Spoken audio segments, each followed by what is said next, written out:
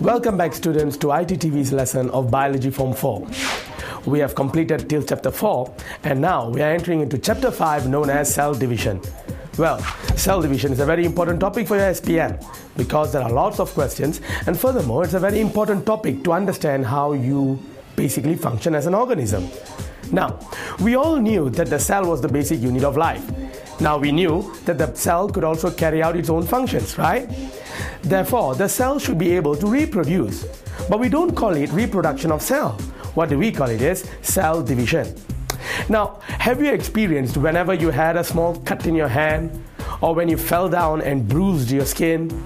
Well, the skin eventually grows back, doesn't it? Do you remember every time you go and get a haircut, the hair eventually grows back?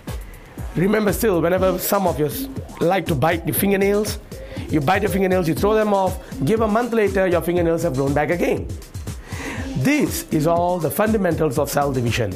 Now we will learn throughout this chapter how cell division is being carried out, what kinds of cell division are there, what are the stages involved, and how we can apply it in our daily life.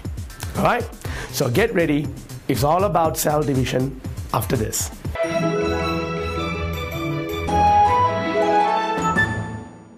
So students, we start off our lesson by asking a little question. What is the importance of cell division to us? What is cell division for?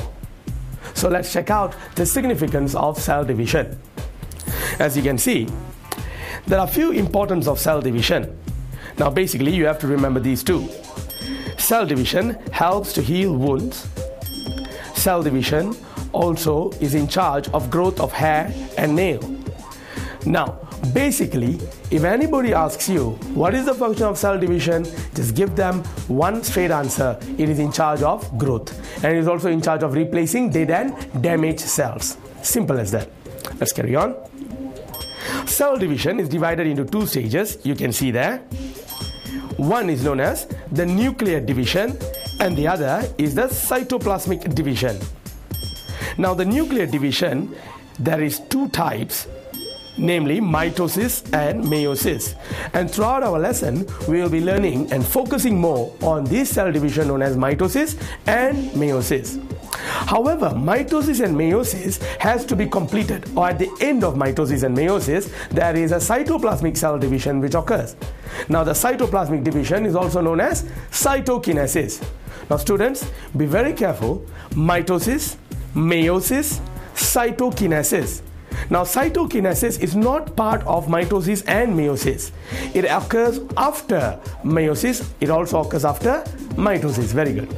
Now, once more, let's take a look at some basic characteristics of mitosis and meiosis.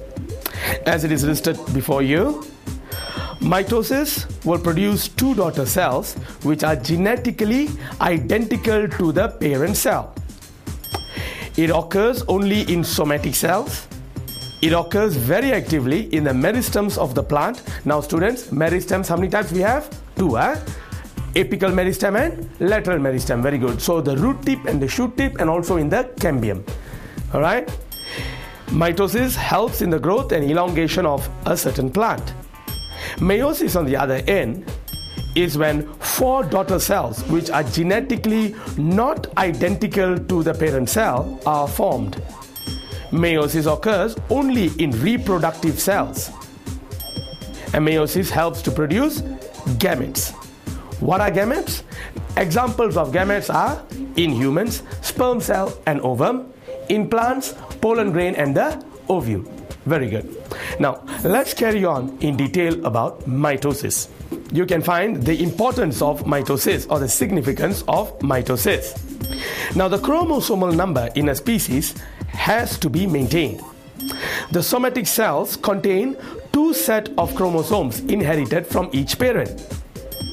Each cell contains a diploid number of chromosome, and this diploid number of chromosome is symbolized by the letters 2n, and in humans the diploid content is 46 chromosomes. We can also call it as 23 pairs of chromosomes. Each pair of chromosome